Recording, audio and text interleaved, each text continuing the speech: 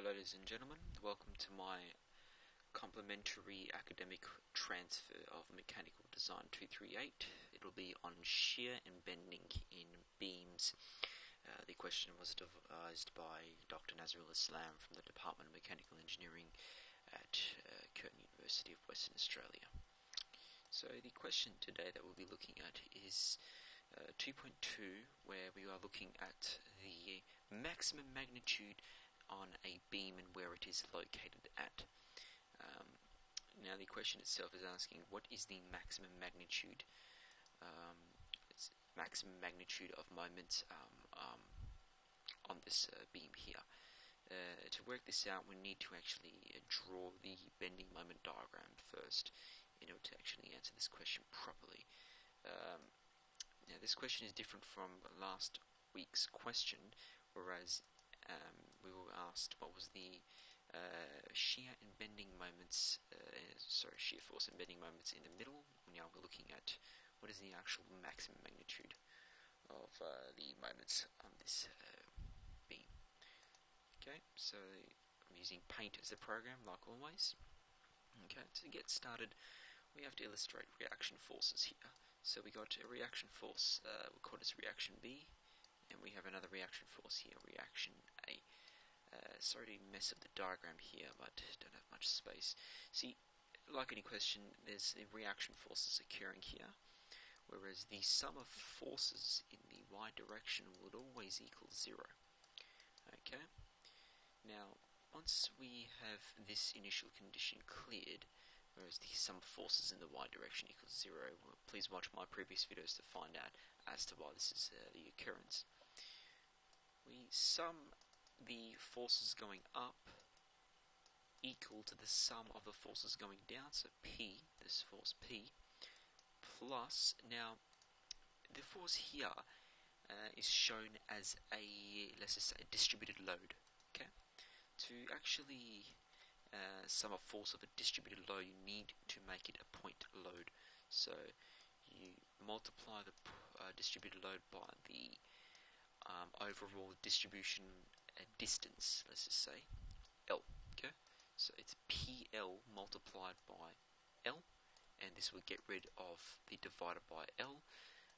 In our case, we'll get rid of the divided by L. Remember, that's clearly for our case only. And you'll end up with 2p. Okay. Now, this is, remember, the condition for the sum of forces in the y direction. Now, the sum of moments equals 0. We know that is static. This said about at A. Okay, oops, a bit messy. So, let's get started. Now, we know that there's no moments at A.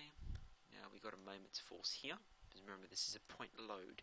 In the end, you can make it a point load. Okay, so if we make this a point load, we get P divided by L multiplied by, remember what we did here?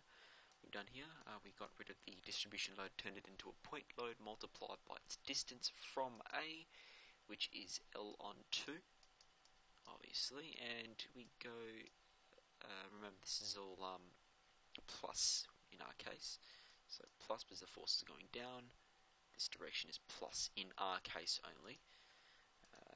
Alright, so let's go P multiplied by the distance from A, which is 2L. This point load distance 2L.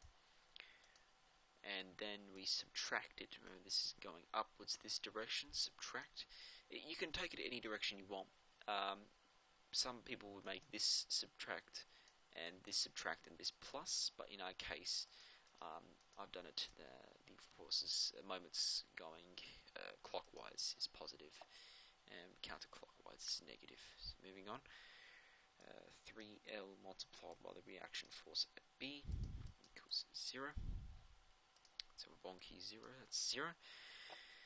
Just gather all your like terms on either side. RB equals, just get rid of each other, so it's PL on 2 plus 2PL. Alright, moving on. Now we get RB equals, just going to do some mental math here. Don't want to go through the maths again, guys. This is simple. This is the simple part. Alright, so we get a reaction force B, and we know if we substitute reaction force B, we get reaction force A as 7p on 6. Okay, please watch my previous videos as to why this is the occurrence. You should be able to understand now as we go into the intermediate to moderate levels of mechanical design. So moving on, as all bending moment questions, bending moments as well as shear force questions, etc., you need to illustrate 3 lines, as always.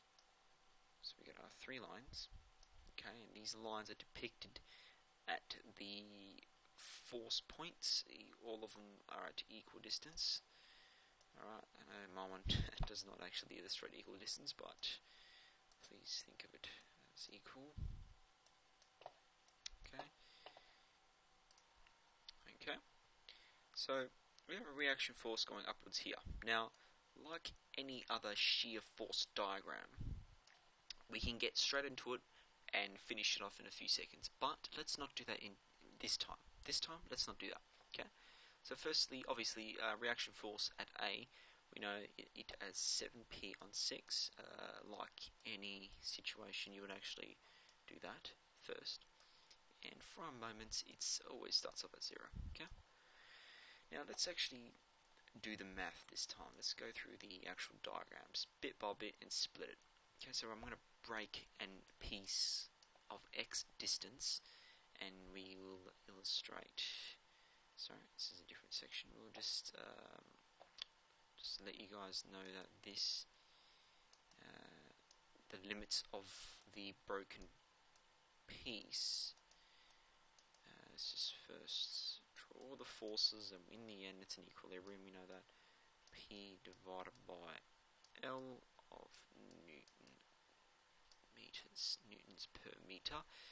So the distance that we have taken here, 0, is less than or equal to x is less than or equal to L. Sorry, is less than L. Okay. Like any other beam question, the sum of forces in the y direction, statical beam question, sum of forces in the y direction equals 0.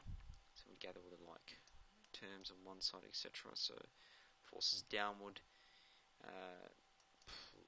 subtracts, okay, sorry, plus P divided by L multiplied by X. Okay, don't get confused. Okay, the entire distance of that distributed load is x, okay? So we have illustrated the limit here. That's x. Okay. RA on the other side, which is 7p on 6. Okay.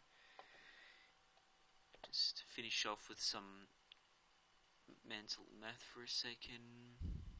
As I said to you guys, I do not want to go through this. This would take up some time. So V ends up as 7pl subtracts xp6 divided by 6l. Okay. Now I've left the term x here for a reason. You're going to find out now. X is to let you know that it is an actual function, a linear function, if you may. Since it's to the power of 1, it's a straight line, but it will be going off at a certain angle, and the angle which we'll find out that it will be going off to is the start and finish point. Now the finish point for us is L. Okay, so we have to substitute L into this to find its finish point, to actually know where this line will go to. Okay, remember, because it's an x, it's a function. Okay, substitute x equals L here. 7p L subtracts 6p L divided by 6L. Quick math. P divided by 6. That is the intersecting point along this line here. This line L. Okay? So this is actually, in the end, is just a linear line. Okay, going down there.